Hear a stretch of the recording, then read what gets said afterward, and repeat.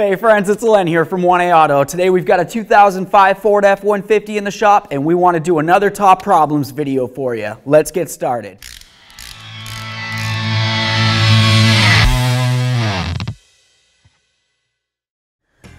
Okay friends, so you know me, one of the first things that I always like to talk about in these videos is a safety issue. On these Ford F-150s, there's a very big probability that you're going to have a problem with the airbag system. When you have a problem with this airbag system, there's probably going to be two symptoms that you're probably going to notice. One of them is probably going to be just an airbag light on your dash. That's the least problematic. And the second thing that I hope you're probably not going to notice is the airbag itself might actually deploy randomly. You're not even in an impact. That of course could be very bad, and it could send you veering off the road or potentially worse. Now, fixes that you're going to find for this is going to be something that you're not necessarily going to have to do on your own. Ford actually sent out a recall about this, and they're going to take care of it for you. Essentially what they're going to do is they're going to remove the airbag unit. They're going to make sure that they cover those wires with some sort of loom or something protective to make sure that they don't actually get worn through and ground out. And once they fix this for you, you should be good to go down the road. While we're still inside the vehicle, why don't we jump to the second issue that we have on this vehicle, and that's the blend door actuators. The issue that happens with these blend door actuators is they just stop working internally. Whether it's a component that fails or it's an electrical issue, but it's a problem with the actual actuator itself, which we sell at 1AAuto.com, by the way. Now, the symptoms that you're probably going to notice for this is once your vehicle is at operating temperature, of course, there should be able to be heat that pumps out of those vents for you to warm you up, right? Well, let's say you go ahead and you turn that blend door switch so that it's going to go to full heat, but maybe you feel around your vents and it seems like it's still blowing cold. Well, why is that? Like I said, it's because of the blend door actuator. It's very common for these to go bad on this. And like I said, it is something that we sell at 1AAuto.com. The next thing we're going to talk about on these vehicles is the spark plugs. There's going to be a couple different issues that you're probably going to notice. One spark plug is going to look a lot like this. The problem with these spark plugs, and this is more than likely on the 6-cylinder version of these engines, is the fact that the spark plug will actually work its way out of the cylinder because the threading that's supposed to be inside the cylinder that holds all these threads, the cylinder actually only has about half this amount of threads, maybe like 5 threads tapped into it. So you have only 5 threads out of all these that are actually holding in. Over time, the combustion gases and the heat and everything that's going on inside of that combustion chamber starts forcing the carbon and everything up inside these threads, and of course the air starts wiggling around. Once it breaks free, it can just kind of keep loosening, and once it loosens up completely, pops right out of the engine. The other thing that you might notice with these engines, especially on the Triton with the 3-valve engines, it's going to be a different type of spark plug, and with that, you're actually going to notice the spark plug doesn't want to come out. When it comes time to replacing those spark plugs, you're going to have to use a specialty socket. More than likely, it's going to look something like this. It's a nice extended socket. That way there it gets down nice and deep inside those tubes that lead down to where the spark plug is. And then you'll have a nice good grip, and it won't be flexing around too much.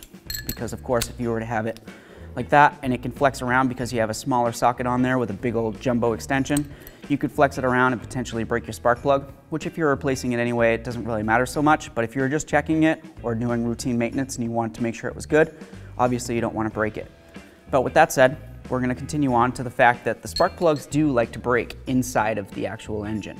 And that's due to the upgraded design of the spark plug. They actually have like an extended little piece that comes down here.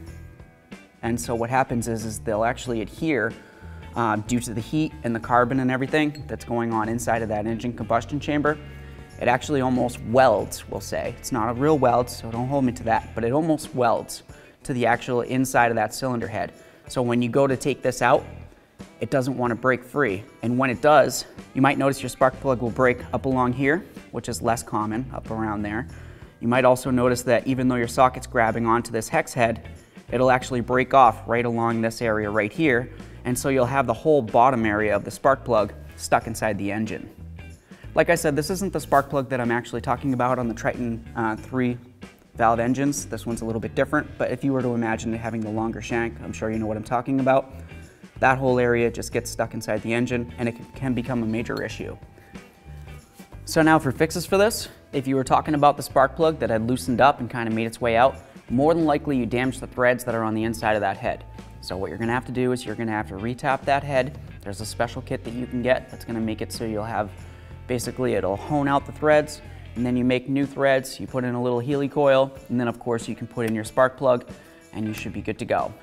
And then of course, if you were to talk about the spark plugs on the 3-valve Tritons that get frozen inside the engine, 1A Auto has your back. We've got our little kit here, all right? And this is gonna take care of all the business for you. It's gonna make your life a whole lot easier and you're gonna appreciate it. Something to keep in mind is when you're actually doing those 3-valve spark plugs and you're worried about them being frozen inside the engine, because more than likely at least 1 or 2 of them will be, it's a great idea to run some sort of carbon cleaning system through the engine prior to doing this service. And then also it's important to remember, when you try to break those spark plugs free, you don't want to really jam it. You want to just try to go nice and slow, and you want to listen for a little crackling sound. You want it to be like, because that's going to be the threads trying to break free in there. If you go like this real quick, more than likely you're just going to break that spark plug right off and you're going to have a major issue. Now the next thing I want to talk to you about on these vehicles involves coil packs, and it's probably going to come up with a symptom basically that looks a lot like a check engine light on your dash, and if you were to pull the code, it's going to come up with something saying along the lines of maybe P0301 to P0308. Essentially, each one of those numbers, the 1 through the 8 at the end there, is going to designate which cylinder has the issue. With that said, let's get into it. Now these coil packs are known to have issues. They go faulty inside, it's just bound to happen. When it happens, like I said, it's going to trip a little check engine light for you, you're going to pull the code, and it's going to tell you about where to look. It's going to tell you which cylinder that is showing that it has the issue. Well, now let's say that you pull that coil out and you want to make sure that it's working. How are you going to test it?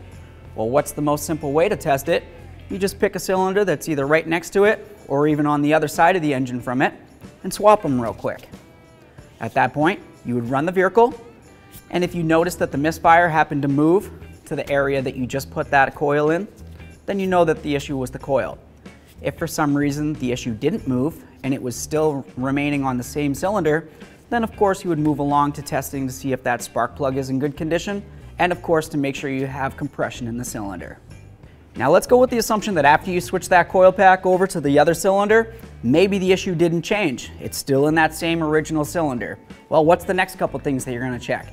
You want to check for fuel pressure, compression, and you also want to make sure that you have a good spark coming from that spark plug. Now the next problem I want to talk to you about on these is the exhaust manifolds. It's super common, let's talk about it. So now some of the symptoms that you're going to notice from this is basically mostly a ticking noise. You might also notice a little bit of a smell of exhaust fumes, but that's a little less likely.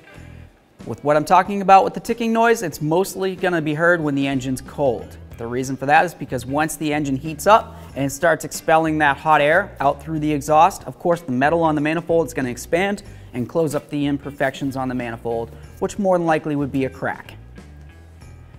Now, a cracked manifold isn't the only reason why you might hear this ticking noise. There might not necessarily be anything wrong with the manifold, but it could actually be a broken exhaust stud. The exhaust studs are actually inserted into the engine block, and then of course you would have the manifold gasket, the manifold, and then you would have some nuts that hold the manifold up against the gasket to the engine.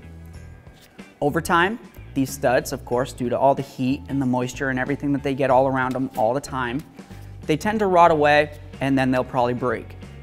Generally speaking, it's more than likely going to be one of the studs, probably closest to the firewall. Seems like it's the most common one to break.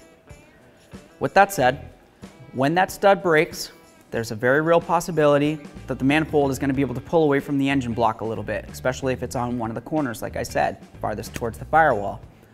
When this happens, it creates an air gap. Of course, the gasket's going to deteriorate more over time, so you're going to notice the ticking noise seems like it gets louder. And at this point, more than likely, you're going to start really noticing an exhaust fume smell. Now, obviously, exhaust fumes are a very big safety issue. You don't want to be breathing in any of that carbon monoxide, so you need to fix any exhaust issue ASAP. With that said, depending on which issue you had, whether it was a cracked manifold or the broken stud, would lead you in the direction that you would need to fix. If you have a broken stud, you wouldn't necessarily have to replace the manifold, although it is good practice to remove the manifold fully and then have it planed. At the same time as it's being planed, you'd want to visually inspect the whole manifold to make sure you don't see any cracked areas. If you see anything that looks like a crack, well, now's the time to replace it. And of course, if it's just a cracked manifold, you would want to replace the manifold with the new gasket. Now, of course, if you do have to drill out one of those manifold studs, 1A Auto sells a kit that's going to work perfect for that. Now, the reason for this kit would be because when you go to drill out these studs, let's say that it is broken and more than likely it's probably flush with the engine block, you're going to have to drill a little center hole or a pilot hole, okay? Once you do that, you would of course step up your bit to the next corresponding bit until of course you got to the size of the actual stud. The problem with that is a lot of times when you're trying to drill out the steel stud that's going into the engine, if you go a little bit at an angle, you're going to cause major issues, and of course you could actually puncture the coolant jacket inside, which would be very bad. Okay friends, so we tried to make a nice educational video for you about top problems with the 05 Ford F-150. Are there going to be more problems? Yeah. Are there going to be tons of great things about the vehicle? Yeah. Overall, would I say it's a great vehicle to have? Of course I would. Every vehicle has its problems, and this one's just like the rest.